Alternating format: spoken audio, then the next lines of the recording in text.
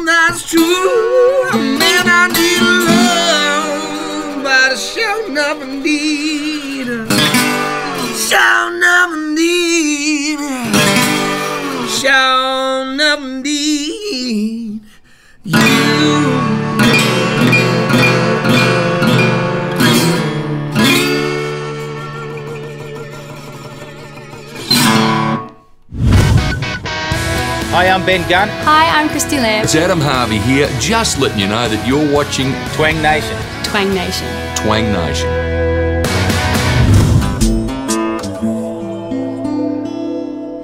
I didn't really, have this plan of like, I'm going to be the singer, guitar player, songwriter.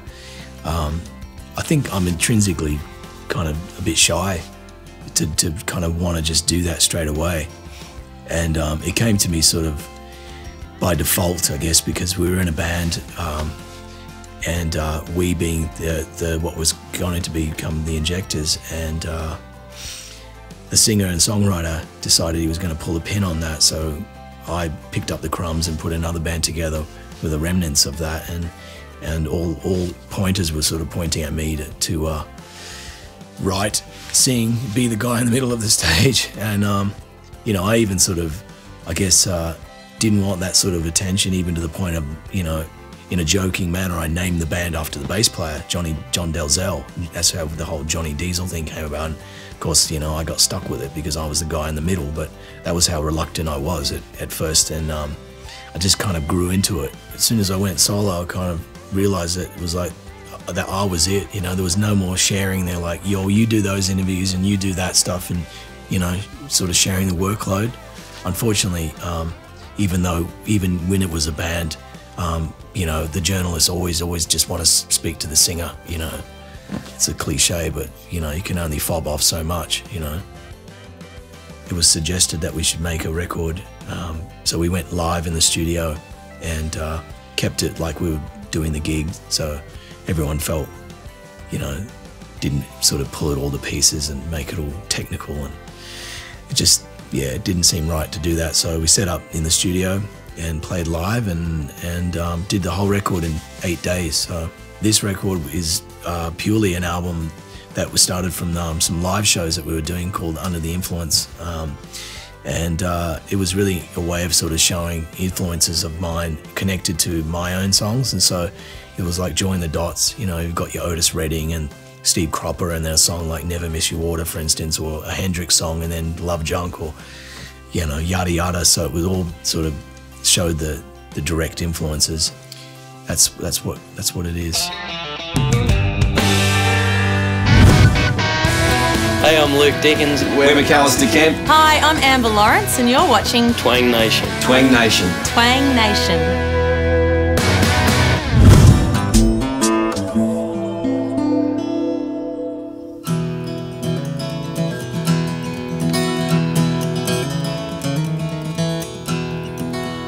Well, I've been driving every back road, me in this old car, with one headlight working, and it's only overheated 3 times so far. And I guess that's pretty good. When I lost sight of the city, I felt a big relief. It took me to a place where I'd always want to be. I'm going back home, yeah. I'm going back home to where people call you by your first name. I'm going back home to where people treat you just the same as they always have back home.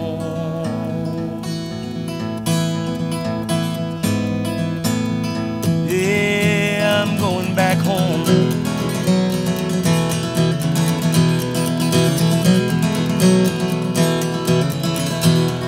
Well, yes, there was a woman, I guess you know the end. 'Cause now I'm looking for a place for a broken heart to mend. That's why I'm going back home,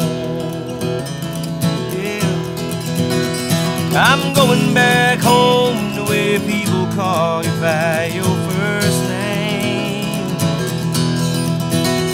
I'm going back home to where people treat you just the same as they always have back home.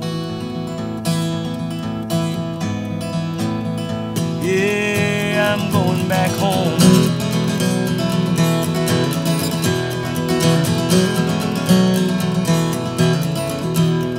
Well, we got the news this morning, Dad had passed away.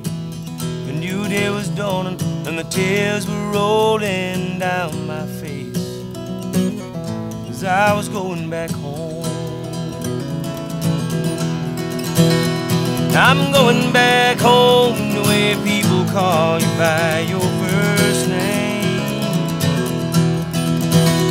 I'm going back home to where people treat you just the same as they always have back home. Yeah, I'm going back home.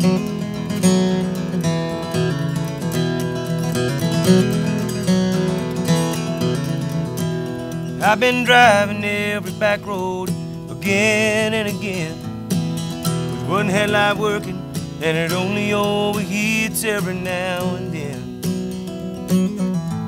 And I guess that's pretty good. For all things Twang Nation, log on to twangnation.com.au.